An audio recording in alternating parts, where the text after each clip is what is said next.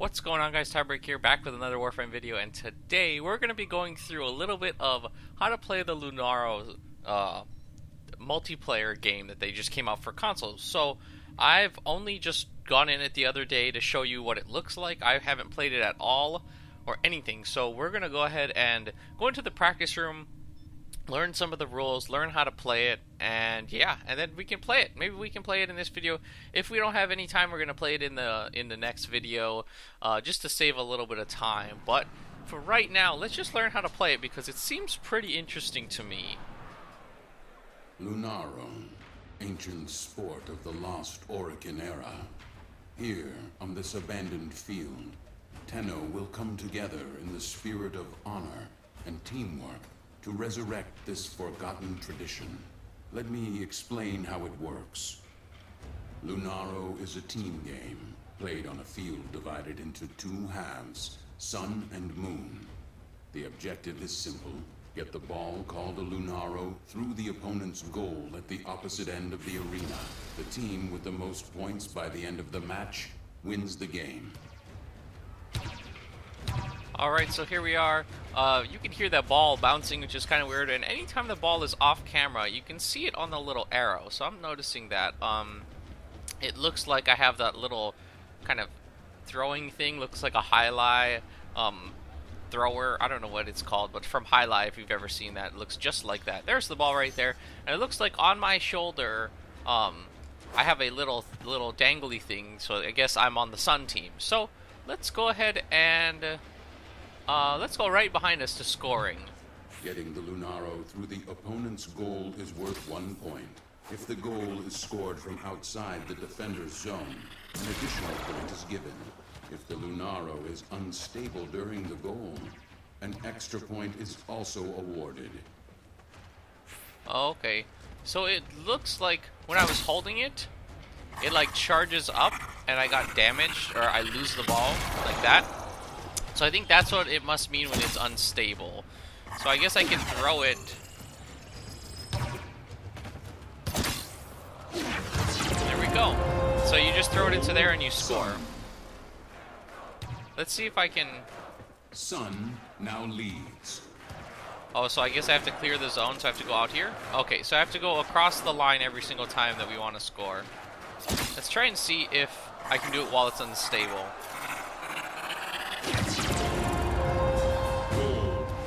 No, I guess, I don't know. Well, it said when it's unstable, you can do something else, so... let's go ahead and let's go to passing. Let's see what that is. Good passing is crucial to winning Lunaro. When aiming near a teammate, you will see a chevron appear over them. Tapping fire with this chevron up will automatically pass to that player. Keep in mind, it is possible to intercept a pass, but a passed Lunaro moves faster and more accurately to a receiver than its standard launch.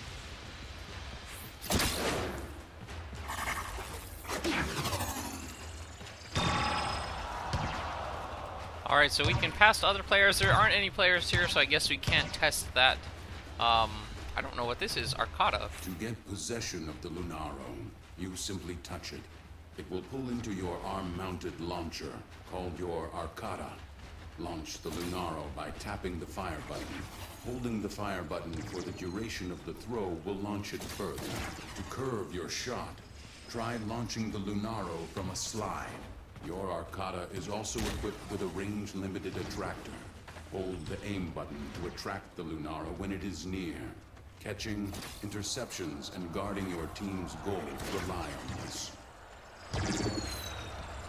Alright, so it looks like you just pick it up and then you can actually, it said you can hold it.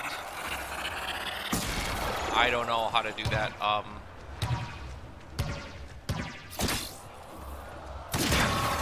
It seems like the controls might be a little bit different. Let me see. I wonder if there's a different set of controls. Because see, right now my fire weapon is R1, and now when I'm doing it in Lunaro, it is R2. But I guess there is a Lunaro right here. Yeah, I'm going to go ahead. Let's see. Yeah, I'm going to go ahead and do this as... Where's fire? What? Throw catch. I'm gonna switch this around. Yeah, we'll come right back. Alright, so I fixed it now. I think that's why I was having a little bit of trouble. But it looks like, I guess you can hold it a little bit. Let's see, I held it the whole way. Yeah. I think if you hold it down, it just charges just a little bit. Yeah. Let's go. Let's see, actually. Okay, so you also get points from doing it from far away. I also did a thing the other time. If you hit it, oh no, not that. If I hit it and it turned purple and it like went really far. Nope, I can't do it. Why can't I do it? Okay, maybe you have to wait till it's not your color anymore. I don't know. Yeah, but that actually launches it pretty far, and then because when you have it, you can't do a billet jump. When when you slide and then jump, you can't do that. So I'm guessing that's just a little bit, makes it a little bit easier. But and then so if you hold the aim button, it's supposed to attract the ball. How close do you have to be? You have to be decently close to get that. I want to try and...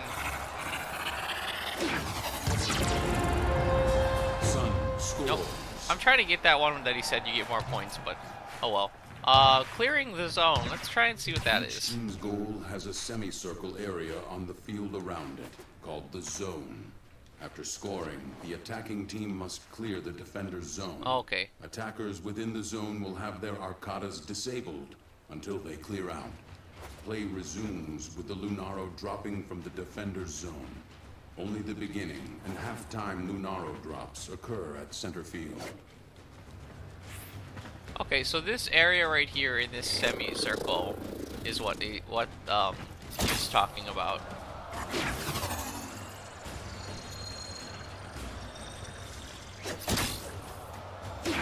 Okay.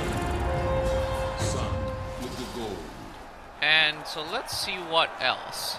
So there are carrying rules. Let's check that out a bit. The Lunaro contains an ancient and unstable energy. This creates a few carrying rules for the Lunaro. First, you cannot carry the Lunaro for more than 5 seconds, or it will explode. Second, you cannot bullet jump with the Lunaro. Doing so drops the Lunaro immediately.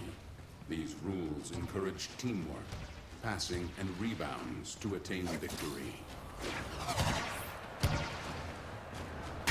Okay. So yeah, you can't carry it for more than 5 seconds. I figured that out when I was carrying it, and it exploded. But it also seems that in order to change which character you're using, you need to go and do your conclave. I thought it was just the one that I was using right then, but yeah, you have to go into your conclave and change it, which is kind of weird. I wish they would set your own Lunaro thing, because I would want a fast Warframe for Lunaro, but I would want something like Rhino for when I'm actually just fighting people. So I don't know. Yeah, that mechanic is a little bit wonky, like trying to hit it. Oh, I guess if you hit it against someone, will hurt them, but it's a little wonky. Like, I feel like the hitbox should be a little bit better. See, like right there, I went to hit it, but I ended up just like picking it up.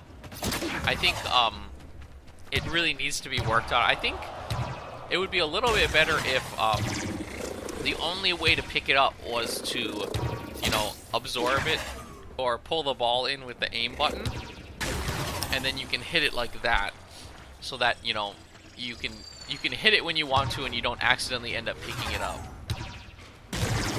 But I think that's a pretty cool mechanic. So I think we have a couple of things. I did scoring already. Oh, so we have one left. Checking.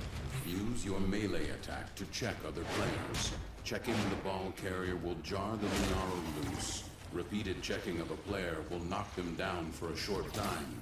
The Lunaro itself can also be struck, making it dangerous and unstable for a few seconds.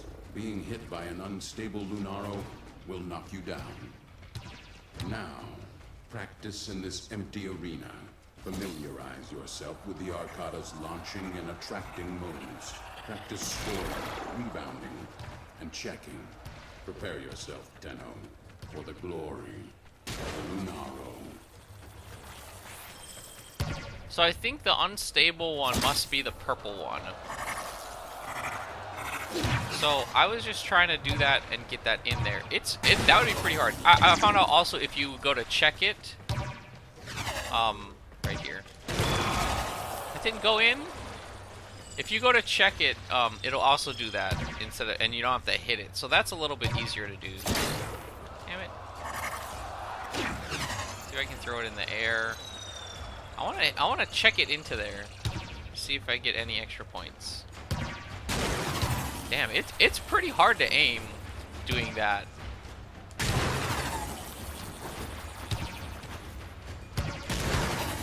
Oh well. I mean, that's pretty much the basics of it. I think it's a pretty cool game. I would say it does need a little bit of work. I think that there should be another what's it called? I guess Warframe like thing. I don't know what that's called. You can have like your normal Warframe, and then you can have your Warframe for the Conclave. I really think that you should be able to have one specifically for Lunaro. Oh, your aim glide is super short too. I just noticed that. Look. Let's see. I'm already starting to fall. Wow. Okay. But yeah. Oh, that was so close.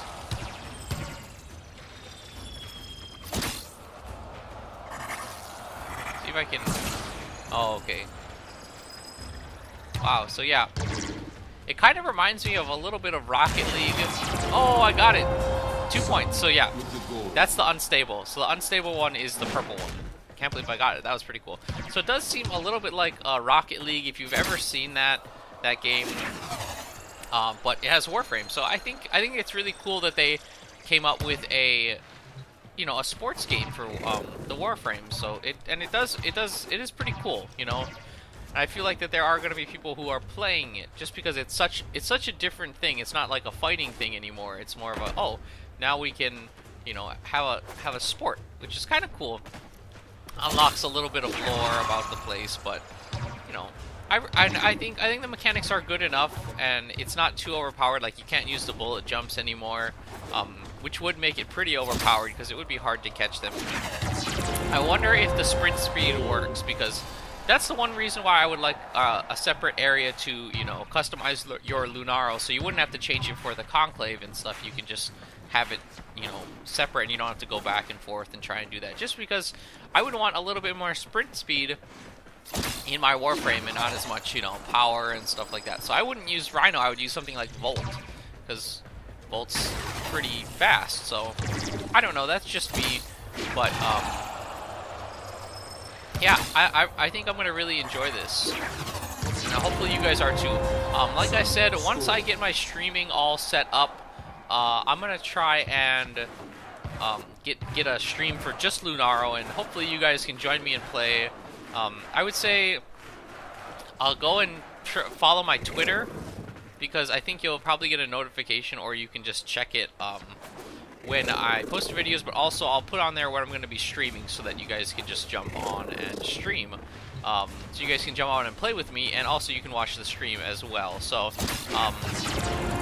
yeah, I think that should be good. So, yeah, just go follow my Twitter. I'm going to try and do a stream of this just because it's a pretty fun game, and I could see it being pretty challenging, but it could also, be pretty leveling for people, It doesn't matter how long you've played it, if you know the controls, you should be good enough to play it. So, yep, that's going to do it for this video, this kind of overview video of Lunaro. I'm going to be playing it in another video, trying to get a good match, so keep an eye out for that. But that's going to do it for this video. If you guys enjoyed this video, make sure to drop a like down below and subscribe if you haven't done so already. I want to say thank you guys so much for watching. See you guys in the next one.